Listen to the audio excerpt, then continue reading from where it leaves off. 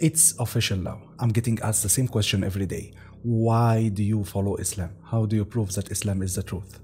Unfortunately, most of the people who are asking me this question are expecting me to give them like a magical answer. Like, you know what, you have 2 minutes, you have to respond to this question. If I'm not convinced, that's it, then Islam is false. Which tells you more about them than about Islam itself. If this question is coming from an atheist would say, why are you following Islam even though science proved that God doesn't exist?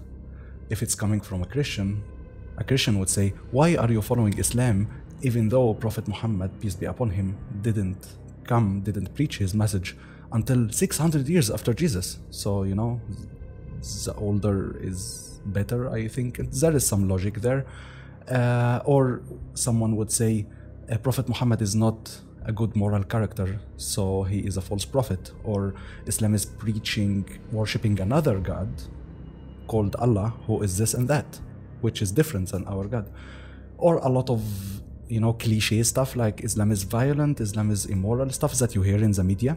They just keep repeating it and then ask the big question, why are you following Islam? How do you know that Islam is the truth? Now you have 1 minute. If you can't prove it, then you lose, you know? And because there is no way to fill the gap between complete ignorance and knowledge in 1 minute, I can't really respond to this question with information. I usually respond to this question with a question. I ask the person, what do you know about Islam? And most of the time, they know nothing, or they know maybe 1 or 2 things. Like literally everything that they know about Islam can be said in like 1 minute. And then I say, okay, so based on this less than 1 minute of information, you already decided that Muhammad, peace be upon him, is a false prophet, or you already decided that God doesn't exist based on 1 minute of information, and you're not even sure if it's correct or not. And they're like, yeah, that's enough for me, and I already decided that it is illogical and it's not truth based on 1 minute.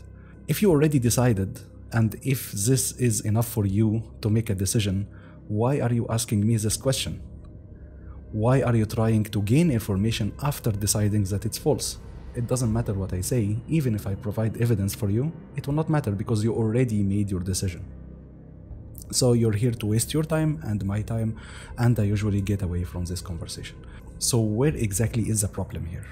I understood after hundreds of conversations with different people that there are 2 versions of Islam out there. There is the real Islam, which we all learned from books that I've been reading for more than 10 years and I'm still a student. And there is the fake Islam that you get from, you know, a scene in a movie, a scene in a TV series, maybe fake news, maybe internet weird articles that has no reference. People usually read the title of the article without the details, you know, follow TikTok shorts, YouTube shorts. They don't have enough time, for some reason, to watch full educational videos or to read books.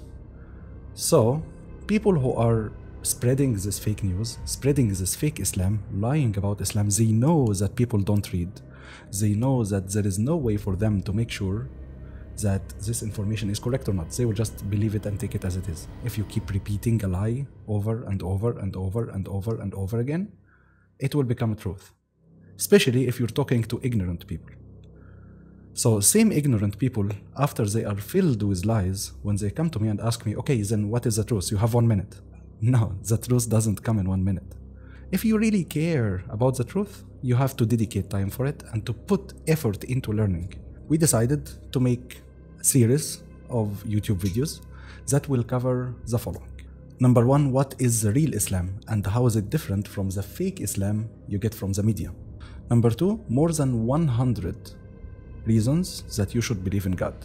More than 100 proofs that God exists and Islam is his only religion, no other religions. I promise more than 100 proofs in this series. Number 3, how Islam is the only solution for all the problems that we are facing as humanity right now in the world.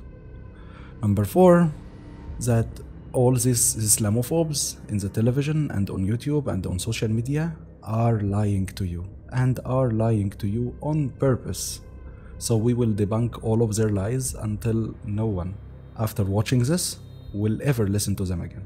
Number 5, we will discuss why these people are spending all of this money and all of this effort to steer you away from the truth and to keep you ignorant as much as they can. What is behind them? What is their motivation to spend all of this wealth into countering the spread of Islam? And why do they hate that Islam is the fastest growing religion?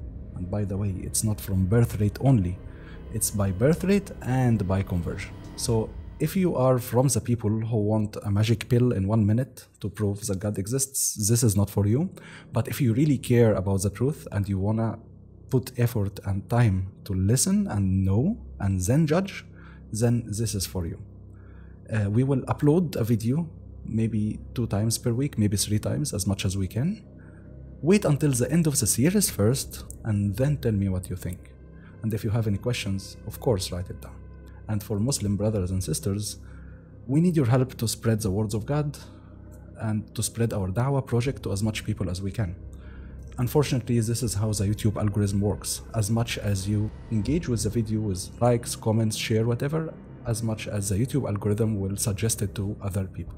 So if you want to help spread the da'wah message, help us out by engaging with our videos. Thanks. See you in the next episode, inshallah. Assalamu alaikum.